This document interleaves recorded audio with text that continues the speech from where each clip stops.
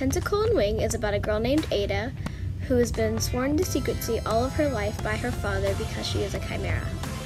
And after one fateful day, Ada is outed by a popsicle stick, showing that she is 45 out of 46 human, but she's still chimera.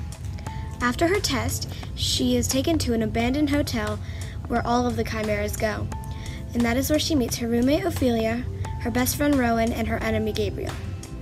As Ada learns the hatred in people's hearts about the chimes, she finds a faculty secret, too hard to bear. What will she do after she finds a secret? Well, you'll have to find out by reading the book Tentacle and Wing. Oh, what will she do? Find out when you read Tentacle and Wing. Bye!